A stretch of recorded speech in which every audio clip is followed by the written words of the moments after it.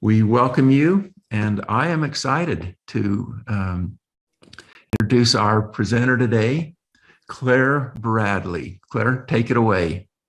Thank you very much, David. I'm delighted to be with you today. My name is Claire Bradley, and I'm a professional genealogist here in Dublin, in Ireland. I was going to ask people to tell me where they are, but I can already see that. I'm really overwhelmed with how many people there are and all over the world, and it's amazing to see so many people here. So good morning, good afternoon, good evening, whatever it is. I'm just going to share my screen now.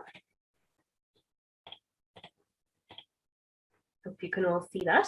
And what I'm going to be doing is I'm going to be hopping between my presentation in PowerPoint and live demoing on the browser. So that will be what's happening. So let me just share this now. And before we get started, I just want to display the disclaimer for Roots Check, which obviously relates to when it is a recording later on rather than the live version now. All right. So the Cambridge Online Dictionary defines a scavenger hunt as a game in which people must collect a number of items in a given period of time without buying them. And I thought that that was a really good description of Irish genealogy, because it's very much like a scavenger hunt, particularly in the virtual space these days, but also in person at repositories. You're jumping between different websites, you're collecting material here and there, and you're combining it to get to the next level. So it really is like a game. And the Irish state is very much aware of our huge diaspora population. 80 million people worldwide claim Irish descent. And to put that in perspective, we have 5 million people in the Republic of Ireland and just about 1.5 in Northern Ireland. So a vast number of times more people claiming descent from Ireland than actually live in Ireland today. Statistics have shown that Americans in particular are more likely to identify with their Irish ancestors than with other nationalities who may be more prevalent in their trees. But because of this, many Irish records have been made available freely online without even requiring a registration to use the website. And it was those records in particular that I wanted to show you today. Now, obviously, there are many Irish records on Ancestry, on Family Search, and on Find My Past, but we're not really going to be focusing on those records today. It's the other ones which you may not be aware of.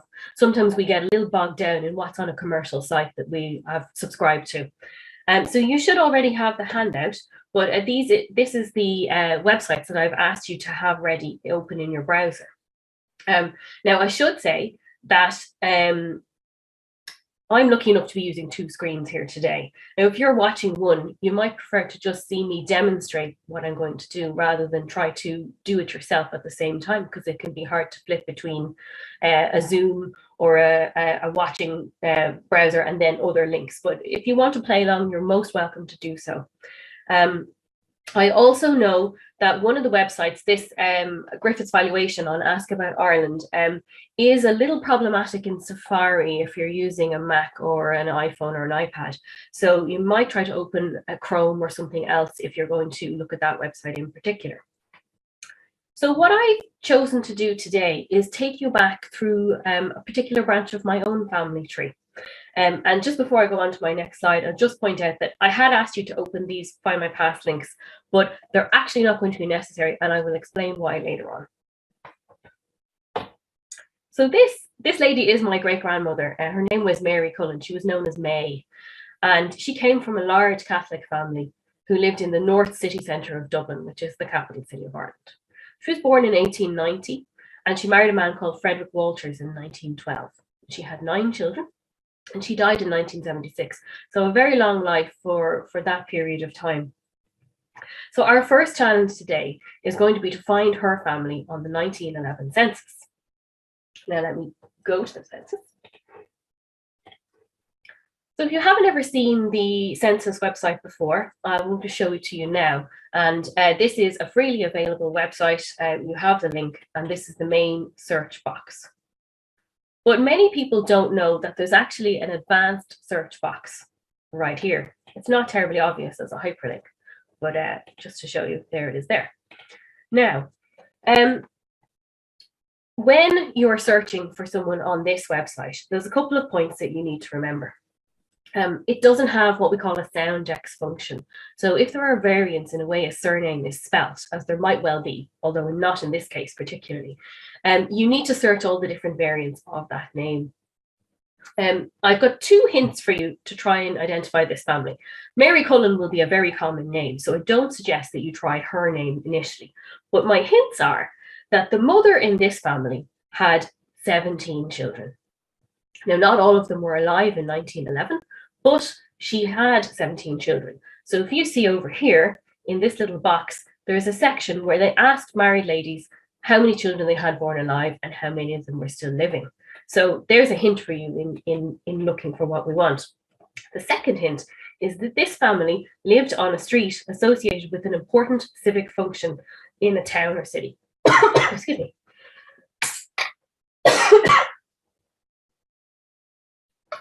I'm just at the end of a cold, which was terrible timing. So let me know if you managed to figure out who I'm talking about. We know they're a family called Cullen, and the mother has 17 children, and they live on a street that has something to do with a civic function.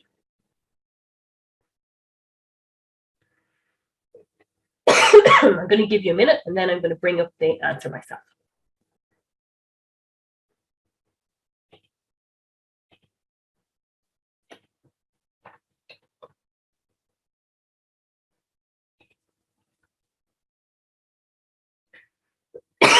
Now, I've done that search there, and I did it countrywide, and it turns out that there are 2 women in 1911 who had 17 children. But this is the lady we're interested in, and she lives on a street called Old Mayor Street. That was my hint, an important civic function. We have a Lord Mayor in Dublin. So let's click on her. You may or may not be aware that our only complete censuses in Ireland are for 1901 and 1911. Our 19th century censuses were mostly destroyed in a fire in our Public Records Office in 1922. So the anniversary, the centenary, is just coming up in a couple of months' time. There are some fragments available of the earlier census website, the censuses, and they are on this site too. But today we're focusing on the main extant records. So hopefully by now you will have identified this same family as I have. And there's my great-grandmother there as a 19-year-old woman. She's not yet married and she's living with her parents. Now, the North Docks area of Dublin City is completely changed now from 110 years ago. Today, the light rail network called the Lewis runs through Mare Street, which is in the IFSC, the financial district of Dublin City. So this is a transcript. In a moment, we'll look at the actual image. But if you click this little box, show all information, it actually transcribes out the whole section for each return. And we see that we have got a family called Cullen, headed by Michael and Anne. There's a couple of important things to point out here. If we look at Mrs. Anne Cullen, we'll see that she is a 53-year-old woman from County Carlow, although she now lives in Dublin. That's going to be important later on.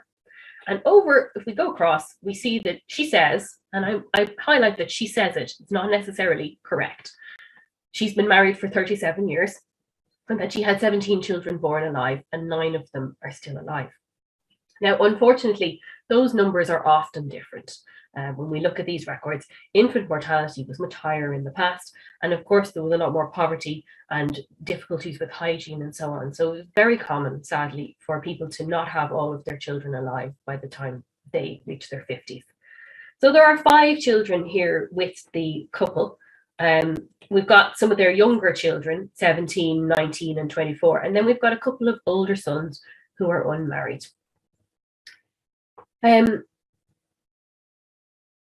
The 17 children, I have actually identified them all, but it took me many years because I didn't know what their names were. And eventually I was able to figure it out. I've got a blog post on my website about it. So people are vague in the past about their ages and about dates. So when we look at these ages, we have to allow a bit of wiggle room. She might be 53, she might be 52, she might be 56. Again, people did not have to be quite so precise in the past as they are today. They never needed to know exactly. It wasn't important. This question here where she's asked how many years she's married, that might be the first time in her entire life that she was ever asked that question in a form. And she is presumably guessing about it as well. She's saying, oh, I think it's about 37 years. She's probably extrapolating from her 36-year-old son there. She's probably saying, oh, John's my oldest child, and we were married before he was born, so I guess it's 37. But it's hard to imagine now that people wouldn't know this thing, but they really didn't. So our next challenge is to try and figure out what Anne's birth surname was. And we're going to need that so that we can find their marriage. Now, if they had much less common names, we might just try giving it a go without without knowing her birth name. But in this case, Michael and Anne are incredibly common names. So it could take us a while to try and find that marriage without her. So what we're going to do now is we will go to Irish Genealogy. And this is irishgenealogy.ie. This is the home page. We're actually going to click straight onto the civil records section. A little bit slow to load. Now, if the family we were looking at on the census had younger children, if they had been born between the two censuses of 1901 and 1911, we would have a little bit of a helping hand here, because the mother's maiden name appears in the indexes for that period after 1900. Before 1900, they don't, and we have to employ other tools to try and find what we're looking for. Now, when you've got a common name like Cullen, you need to think a little bit cleverly. Even though my particular ancestor was called Mary, which is, of course, the most common name that women will have in Ireland in this time, there might well be a lot of people called Mary Cullen who were born in the 1890s in Dublin. So that's going to take a lot of time to go through all these records. So instead, we're going to try and find her brother, who was named on the census there as Edward Frank Cullen. And he's got two different names that we can look for. We don't know which one we're going to find him under. And of course, Edward Cullen, there's a very famous Edward Cullen in Twilight. I have to admit that I have never found this particular man's death. So it may well be that he is actually the same Edward Cullen. So because he's got two different names, we're going to have to try and find him under one or the other. I don't know which one he's going to turn up as. So if you want to bring up Irish genealogy now, you can try this with me. But I'm going to demo it for you, because there's a couple of things that you might not expect to find. So he said in 1911 that he was 17. So that gives us an approximate birth year of 1894. But I'm going to widen that out to 3 years on either side, just in case. And you notice I'm not putting a first name in the box there. And that's because I don't know which name I'm going to find them under. So I want to bring up a list of everybody, and then I'll do a find on the page. So this is something where I feel people might make a mistake easily. And I'm asking David to put a link into the chat now to a website which will have a list of registration districts for Ireland. And the reason I'm doing that is because when you type, it comes up with options. And in this case, we want Dublin, so that's okay. There are different registration districts in Dublin, but if I put Dublin in, it will come up with all of them. However, if I typed in Cork, then you might think that's going to give me everybody in County Cork. You would be wrong. There are multiple registration districts in Cork's county. And this one, which is called Cork, would only give you the ones that are in that particular registration district. So it's an easy mistake to make, because some of the names are the same as the county. So in this case, I'm putting in Dublin. But if you were looking for someone else and you didn't know what the registration districts were for that particular county, you use the website that's in the chat now to get a list of all of the registration districts by county, which is very helpful. I'm going to tick birth, and I'm going to put in my years, 1891 to 1897. Now, when I click search, first of all, it's going to ask me to confirm I'm not a robot, which I am not. And then it's going to ask me to put my name in this box. Now, you can put anything you like in this box. You can put Mickey Mouse, anything, it doesn't matter. It's just a ticky box that they have to do for some civil servant reason. So I usually just put any random letters that I type on the keyboard, tick the box, and hit submit. Now, don't panic. 319 results. We're not going to be worried about that. Now, if you remember, we saw that this family lived on the north side of the city. So straight away, we can eliminate all of these people who live in this Dublin South. The Dublin city, if you don't know, is divided by a river called the Liffey, and there is a fierce rivalry between the north side and the south side. And so this family are north siders. We still have 132 hits, and they go over 2 pages. We're getting 100 results per page, so we might need to check onto the second page to look for. Now, if you're not familiar, you can do Control and F on your keyboard to bring up a search box. And I'm going to type in Edward. And there's nothing on this page for Edward. Great. Now, I'm going to go to the next page just to be sure. That's really a funny thing, isn't it?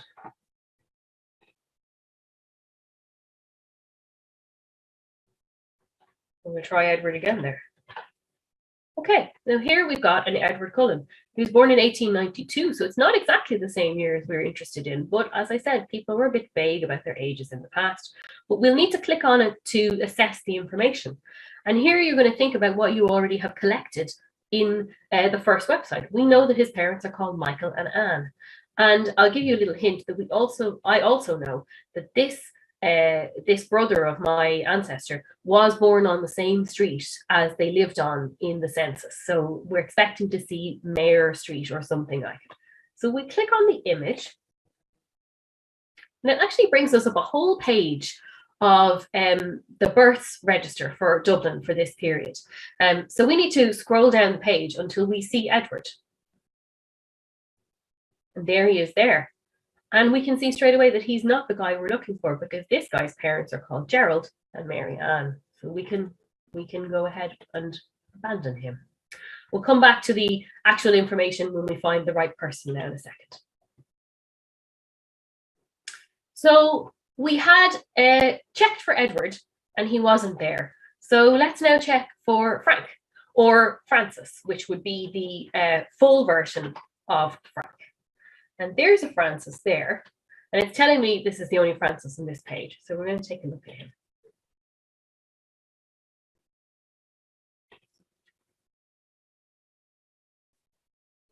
And we see again the whole page. This time the handwriting's different, and it's a little bit easier to read. The handwriting can be very variable. I always think it's funny because the people who were recording this were civil servants, and they knew that this information was being recorded for posterity, and yet some of them have terrible handwriting. And here he is at the bottom of the page. And this looks like he's the right person, doesn't it? Because he's got Michael and Anne as his parents, and he's living on Mayor Street. So I'm going to pop back over to my slideshow for a second, and we're going to look at it in a little bit more detail. So I've just extracted out the information there. And we see that this person was called Francis. So there's no hint of the Edward there that he seems to be using on the census. So maybe Edward is a baptismal name, which we're not going to look at today. And he was born on the 12th of August at 5 Upper Mayor Street. So notice that it's a very slightly different address. Now, it may be that they renumbered the houses as Mayor Street grew over time. Or it may be that the family actually lived at a different address on the same street in 1893. People hadn't got much security of tenure in the past, and they frequently moved around. And particularly with a family like this, with so many people, they might have needed more space. But this is him, and his parents are Michael Cullen and Anne Rourke. So for the first time, we're getting Anne's birth surname, and you'll always get the birth surname of a mother on a birth certificate for any of her children. So that is a nice triangulation point between his and the census. And we see that Michael was a labourer. And the other interesting point here is that Anne is not able to read and write. Do you see here? It says her mark. And that's how they indicated on these records, which were filled in by a clerk after the fact, that the person who was registering the birth wasn't able to read or write. And that's an important point. Rourke is one of the most common surname, most variably spelt names in Ireland.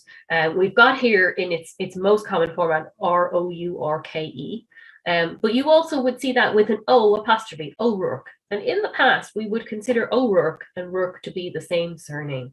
So that's very important. If you have a surname today that has or could have an O or a Mac in front of it, when you're looking in the past for your Irish ancestors, you always need to check with the O and the Mac and without the O and the Mac, because people swapped with impunity between the versions with and without.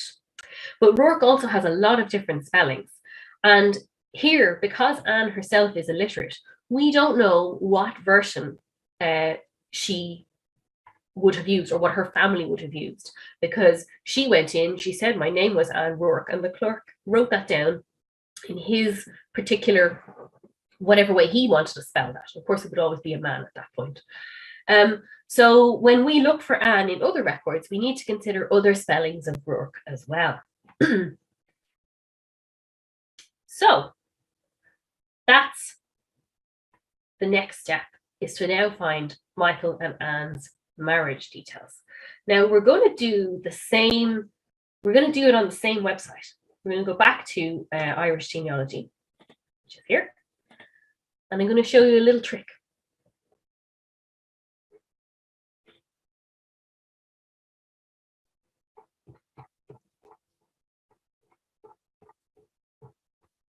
So in this case, we'll start a fresh search, but this time we're going to go to this more search options. But this is a quick way to find something where you already know a bit more about the information. And it's also here that if you knew the birth surname of a couple, you could try and find their children by putting in the surname of the man and then the surname of the woman and narrowing it down by years and registration district. And in this case, what we're going to do is we're going to use it to try and find Michael and Anne's marriage in the same way. Now, you may remember that we noted on the census that Anne said she came from County Carlow, which is a Midlands county in Ireland. And she probably would have migrated for work reasons from there, which is an agricultural region, to Dublin, probably before she got married, but perhaps not.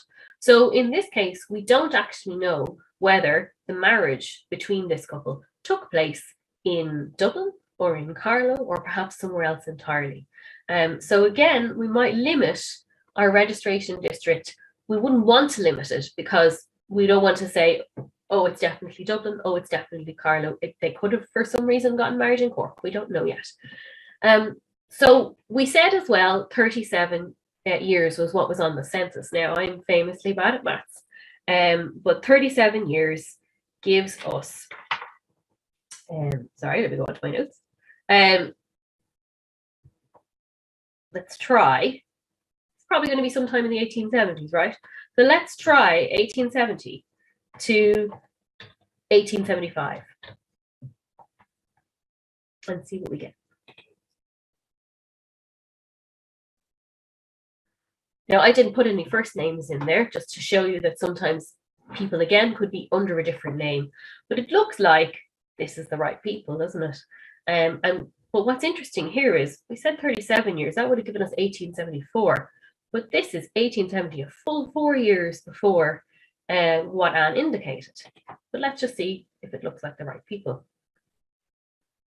So this again just gives us the same summary itemized out, and we're going to click on our image. And just like on the births, you get extra people on the page who are not who you're interested in. And this is actually our guys here, but there's 4 sets of couples on the page.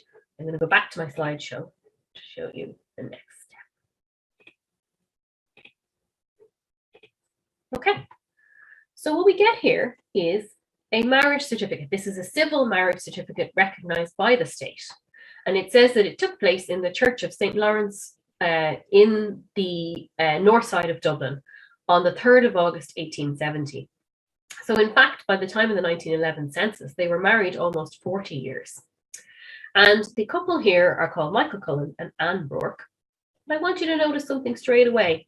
You see here that Rourke is spelled R-O-U-R-K-E, like we saw before. But over here on her dad's name, there's no U, R-O-R-K-E. Now, probably the clerk there has just made a mistake because, again, we know that Anne said she was illiterate on the previous record. So she probably wasn't doing anything other than verbally supplying this information. But notice here that it doesn't say that she was illiterate. And normally on a marriage certificate, if the person said they were illiterate, it would have the her mark, his mark symbol there as well. So it may be a case that Anne actually was able to read and write, but that she wasn't very confident about it. And that would be quite common for people who came from a rural background.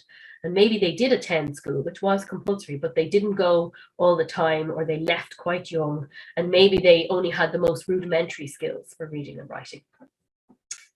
The other thing to note here is this differentiation on the ages. So Michael says he's of full age. Well, that's a funny age, isn't it? It means that he's 21 or older, but it could mean anything at all. I've seen a marriage certificate where someone said they were of full age, but they were 59 and a grandfather. It was a subsequent marriage. But here Anne has said she's 19, which is a nice specific age. So she's under the age of majority at this point. And then we get some other information about them. We get where they lived when they were married, and they're both living in Dublin. So she's obviously come to Dublin to work, and she's met Michael, and they've gotten married, and she's a servant and he's a labourer.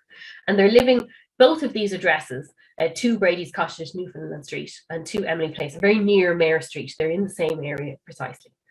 And for both of them, then we get the names of their dads. Later on, marriage certificates also add the names of mothers, but not until 1956.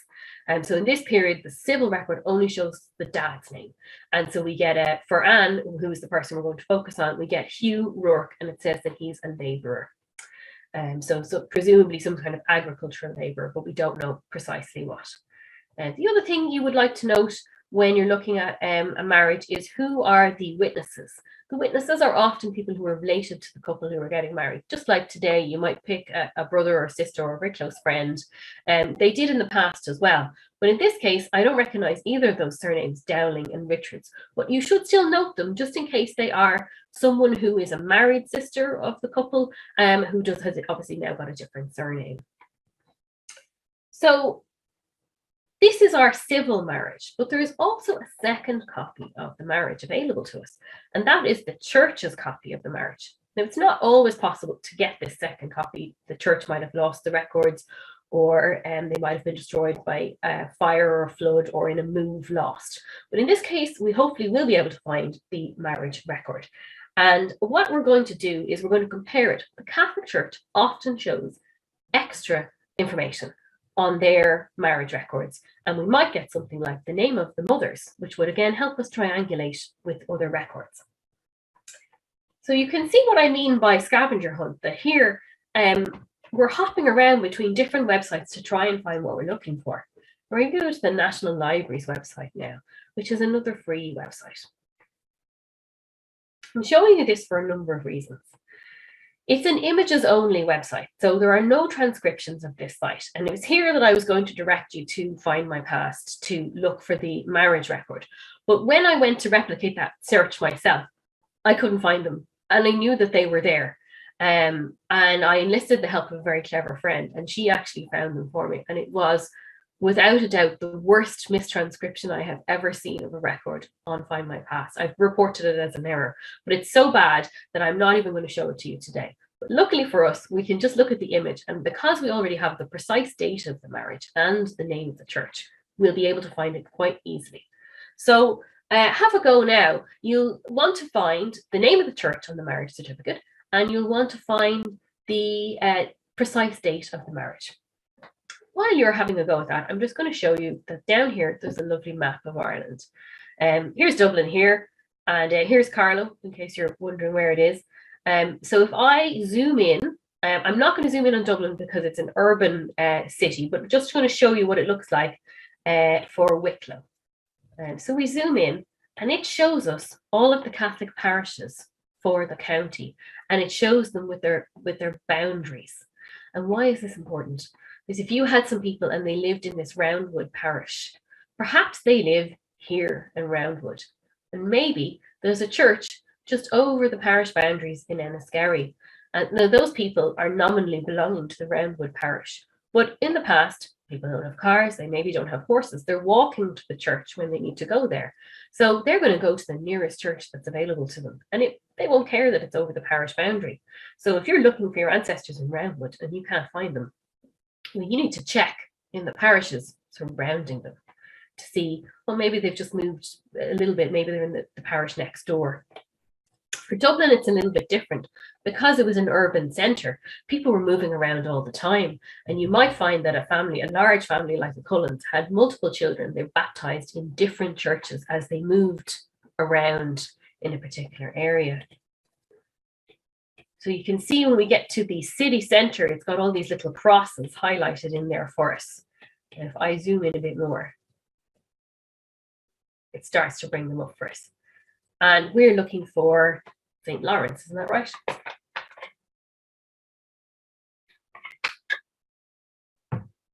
There it is there. St. Lawrence O'Toole is a famous martyr. And when I highlight that, straight away it brings me up a couple of pieces of information that would be important, perhaps. It tells us that it's in the Archdiocese of Dublin. So that's the religious region that it's grouped into. Now, that might be important if you had a place name, for example, like Blackrock, where there's more than one Blackrock in Ireland. There's more than one Newcastle in Ireland. So you would need to identify in advance which diocese the place that you're interested in. So you don't want to be looking in the diocese that's over there, that's the wrong place. And that website where you found the townland, the registration districts, that also has a good a good database to explain that to you as well. So when I click in here, we also see that there are a couple of other names for this parish, and that might be useful, particularly if your ancestors are abroad. Now, and they're referring back to somewhere from when they lived in Ireland. They might use a different place name than you recognize today. So this site will give you a really good rundown. And for some of the parishes, you'd be quite surprised at how many different name variants there would be. And it's not just necessarily like in this case, where it's naming the street that the church is on, Savile Place. It might be an entirely different name for it. Now, you're probably wondering why this says the word microfilm. Our good friends, the Mormons, did this microfilming in the National Library in the 1950s. And they made a deal with the Catholic Church. And the Catholic Church, for each parish in the country, sent their records to the National Library where they were microfilmed. And the National Library was left with a copy, and there was then a copy taken to Salt Lake City on microfilm as well. And when the National Library decided to digitize these records, they just kept the terminology of the microfilms. So before this went online, I would have regularly gone in and looked on a microfilm at these records. And believe me, it's a whole lot easier to look at them now. But you can see that there are baptisms and marriages. The Catholic Church tends not to keep burial records. So you're not going to find burials here. But I want to point out to you here that there's a couple of little gaps in these records. So you can see here that this record goes from 1853 to the 4th of June, 1875. And the next baptism record begins a few days later. Now, it might be that there were no children baptized in those 3 days, or it might be that they've lost some records. Other parish websites, you'll see much larger gaps in the records, and sometimes they will have clearly lost something, entire books of records gone. These records, generally speaking, all cut off at about 1880, 1881. So what I was saying was that there are microfilm records, and they're now digitized, but there are no image, they're just images, they're not transcriptions. There are transcriptions of those records, and they are on both Ancestry and Find My Past. They collaborated to transcribe those records in very quick time, about 3 months it took them. And some people would say that the transcriptions are not particularly good. And certainly today I found that to be the case when I looked at this particular marriage. But most of the time they're just fine. And of course, the gold standard is always that you have a transcription and then you have an image so that you can check for yourself that the person has transcribed it correctly. So we're going to look now at the actual image once we're back in business. So Mary asked me about Anne Gibson, who was born in Belfast in 1812. Her father was Robert, and they arrived in the US in 1830. That's all we know. So that is right at the period, Mary, that's going to make it very difficult for us to find her, because Catholic records really only kick off about in the 1820s, when the penal laws began to be relaxed. Now, you haven't said there whether Anne is a Catholic or a Protestant, but the records in general for Northern Ireland, you want to have a look at the PRONI website, which is the Public Record Office of Northern Ireland, and they will be able to possibly give you some pointers on what to do to try and find her. Passenger list, obviously, you may well know that already when she was where she came from. Wow, okay, there's a toughie question. An ancestor from the 1760s. First of all, I would say really impressed that you know the name of an Irish ancestor from the 1760s, because it can be incredibly difficult to go before 1800. There may not be anything in Ireland that can help you at that point. If your ancestor was already in the US at that stage, or Canada, you might be better off focusing on the records there, like particularly in the original colonies. They have very good records. I've done some great work with people who were in Massachusetts and they were Irish, and the records in Massachusetts gave me much more information than the records in Ireland could. A bit about the availability of pre-1850 records. The problem is that the pre-1850, there's very little that's comprehensive for Ireland, and that is for a couple of reasons, but largely because of the penal laws. Catholics weren't allowed to keep records, and so they didn't. And the vast majority of people in Ireland were Catholics at that point. And they also weren't allowed to own their own land, so they don't appear in the land records. If I will put the links up again. Okay, Presbyterian Church records. You want to make a start with the Presbyterian Historical Society of Ireland. They're your best source for the details there. There's not a huge amount online for them. There are no Catholic death records available. So obviously Catholics do appear in the civil records, but the civil records only start in 1864, unfortunately. And you can get them on that Irish genealogy site that I was showing you earlier on. Okay, a person asking me about how do you know if it's the right person? Well, that is the million-dollar question, isn't it? If someone came to Canada as O'Hegarty, it was later Hegarty. It's quite possible that they decided to anglicize their name a little bit to fit in better. So you really just have to look at all the records that you've got for them and try and say, yes, this is the same person. They've got the same wife's name. They've got the same occupation. They appear to be roughly the same age. But you just need to look at all the possibilities. There's a good website, which I'll put into the chat, for finding the surname variants. John Grenham is a prominent Irish genealogist, and he has a great website with a surname connection in it. Okay, so I'm getting a lot of questions that are on the same theme, which is, what do you do in the early 19th century? You've got people who've left Ireland and you don't know where. Sometimes they say what county they came from. And I mean, unfortunately, this is why I've called the session a scavenger hunt, is because you're going to try and pick things that are not necessarily what you would hope for. Now, there are some early 19th century records on the census website that I showed you earlier on. If you look in the top left-hand corner, there's a word called genealogy, which doesn't look like a hyperlink, but it is a hyperlink. And there are some other earlier records on that section of the website, such as the tithe allotment books, which are records of taxes paid to the Church of Ireland. But they were very unpopular taxes, not least because most people were not in the Church of Ireland and they resented having to pay a tax to a church they weren't part of. And so not everybody appears in those records, and they're just generally the head of the house. The other records that might be helpful are not necessarily online at the moment. The Registry of Deeds, which is a record repository that dates from 1709 onwards, has land records for Ireland. They are in the process of digitizing those records, but it's going to be a long time before they can get them all out there. At the moment, you can search images only on Family Search for them, but you need to know who owned the land that the person might be renting from to try and find it. So that can be a challenge when you're just looking at images. Yeah, so it's amazing. The same question over and over again in different formats. It's like, how do we find where in Ireland? I know it's a huge, huge challenge. You can try in the country that they ended up in. You really need to exhaust all your resources there. So think about things like friendly societies. Think about bank records. There's some good records for friendly societies on a couple of the different commercial websites. You can, another really important tool is newspaper obituaries, because people often said in a newspaper obituary, this person came from Tuam, County Galway, in the notice about their death. Also, a really good database to look at is the Boston Pilot Missing Friends database, which was not just for people in Boston, but it was a bit like a Craigslist where people say, I'm looking for so-and-so. Can you see my screen? Yes. Brilliant. Yes. Okay.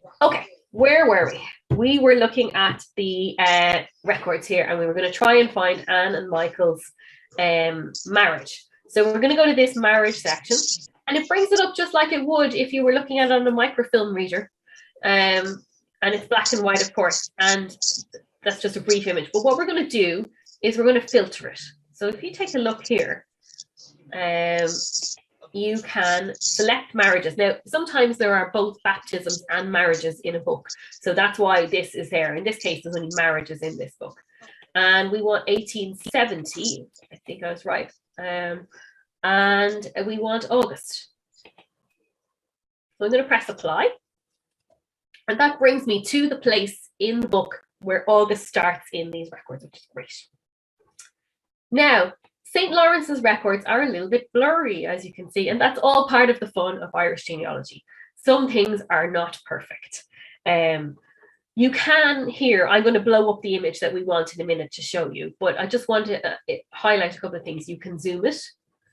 The image goes across the page, so it's 2 pages of a book that you're going to be looking at. You can print out or download the individual page. You can make it brighter. You can play with the contrast, and you can also, this is particularly good when the writing is faint, you can flip it into negative. So sometimes that makes it easier to see if you aren't able to find what you're looking for. But I have it here blown up already, so we're going to take it here. And it is a little bit blurry, but I really wanted to use this particular one to show you because it was such an important find.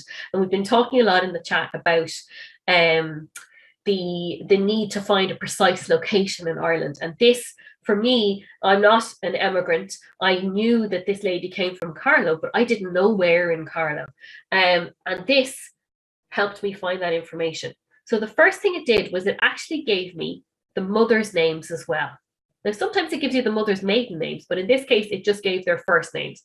So for Anne Rourke, her parents are called Hugh and Esther. So that's helpful for us. And then here, this is very important. It says where they lived in Carlow in 1870. It said Rathduff, Bagnallstown, County Carlow. And that's a really important find so that I can precisely date them to living in Carlow at that point. Now, it also tells me that these people are alive in 1870. If they were dead, it would often just say dead in this column, or it might say it in Latin. Many of these church records are in Latin. And in fact, these records are in Latin. We can see that she's down as Anna, not Anne.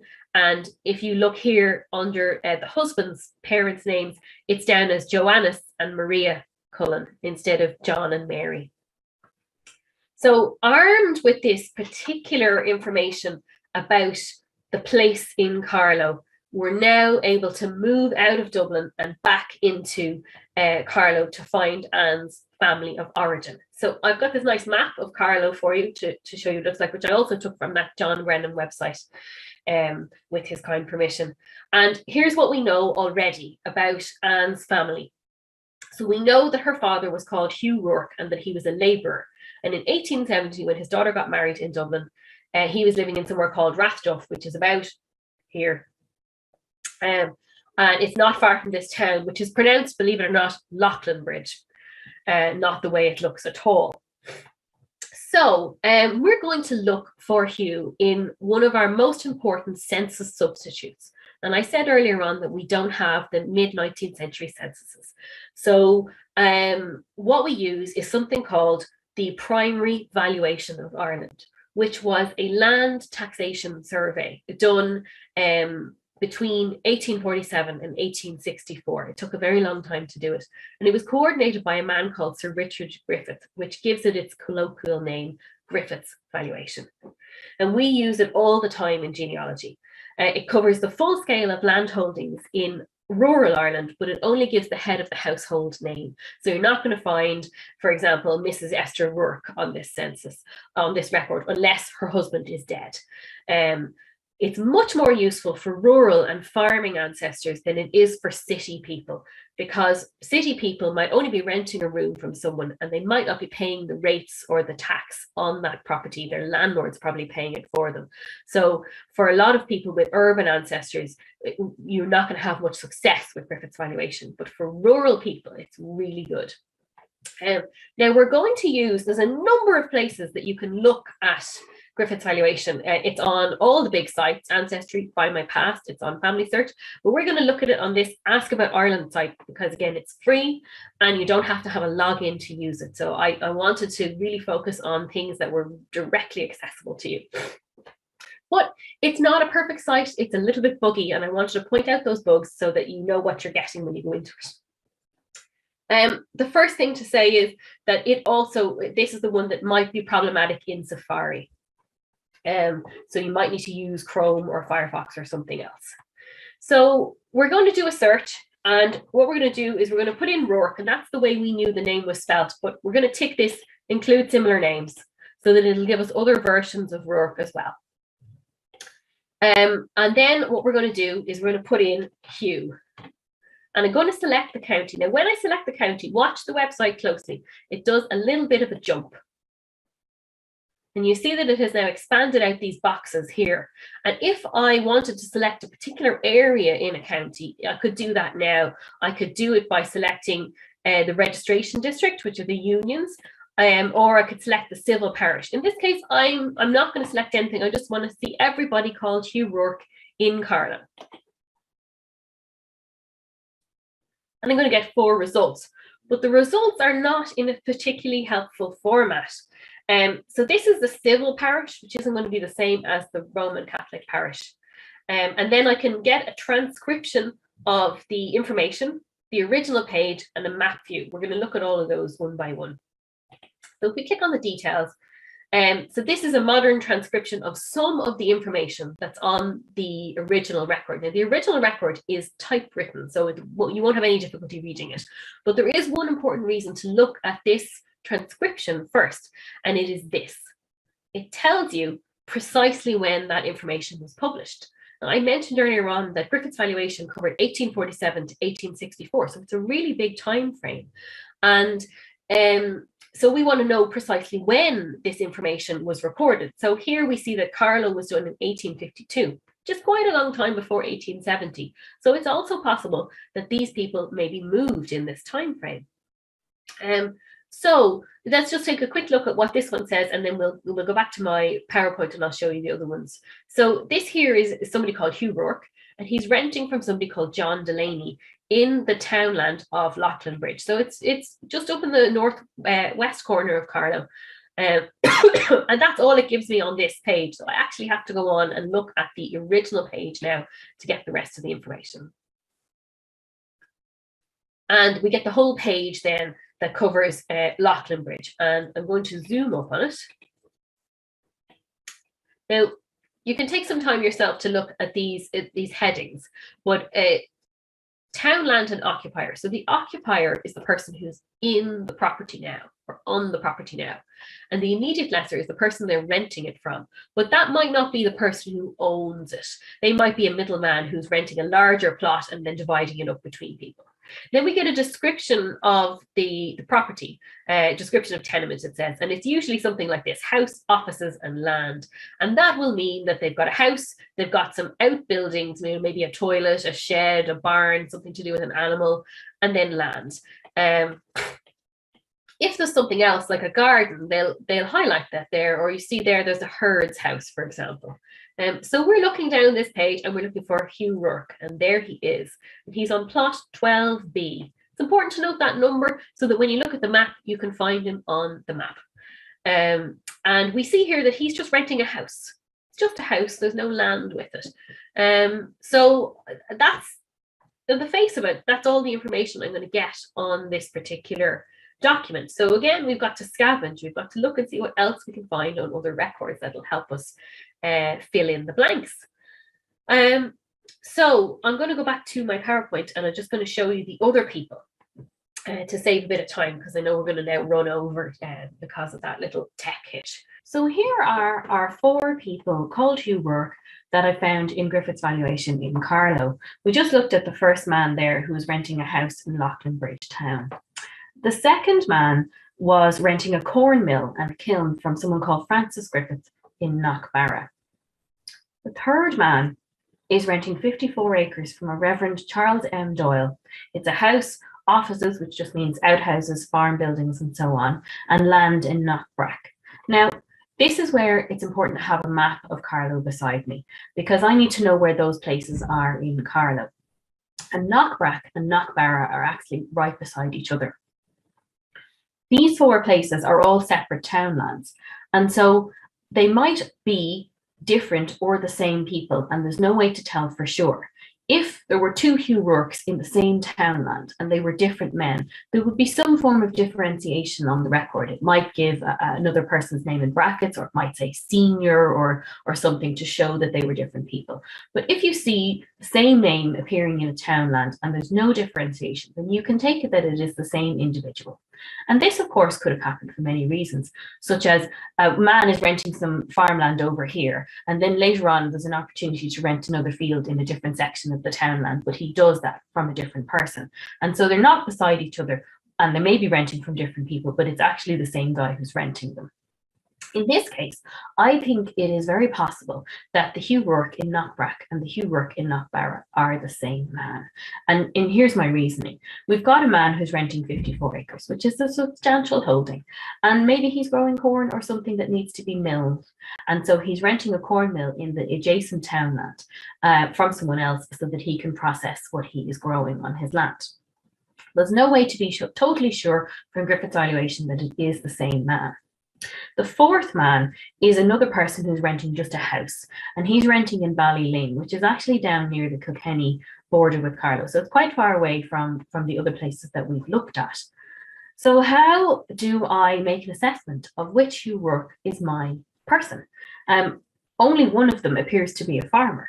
But I haven't seen my man be mentioned as a farmer. I've seen him listed as a labourer mainly. So my answer is not a wholly satisfactory one. We've got 4 entries. They might not all be the same person. They might not all be different people. I think probably we've got 3 Hugh Rourkes in Carlow on Griffith's valuation. We've got the guy in Loughlin Bridge, we've got the guy in Ballyling, and we've got the man renting the acres and the corn mill in those 2 adjacent townlands. But it's also possible that my Hugh Rourke does not appear at all in these records. He was a farm labourer, so maybe he's working on someone else's land and not his own land. Maybe he is a daily labourer at the cottier class with no land of his own, and maybe he's living elsewhere and then going to work every day on the farm of someone else and coming home. So where do I go from here? How do I decide what to do? The next step is to look at the baptismal records for Carlow to see if we can identify Anne and her parents. And of course, we know at this stage that her parents are called Hugh and Esther, so we can hopefully triangulate between the 3 people and find them. When you're doing this sort of a search, you also want to consider the names of the children in the next generation and look at their godparents in their own baptismal records, because they might be the siblings of the parents. It's very possible. And in this case, we know that Anne had 17 children, and I have all of their names. And some of them did indeed have godparents whose surname was Rourke, which would suggest that they are Anne's siblings or cousins or somebody else who also came to live from Carlow into Dublin. But remember what I said about age as being really vague. Anne's age was very variable according to the records that we've looked at today. And if you look at this now, I've got a list of them for you to see. So I didn't show you earlier on, but when Anne died in 1920, it was reported that her age was 66, which makes 1854 as the target birth year. But when Anne was herself alive in 1911, she said she was 53, which would make 1858. And 10 years before that, she was apparently only 46, which makes 1855. And then in 1870, when she got married, she said precisely that she was 19. And then the younger people are, the more likely they are to be right about their age. So that gives an approximate birth year of 1851. But if we look at what we've got assembled there, there's actually a 7-year range that's possible.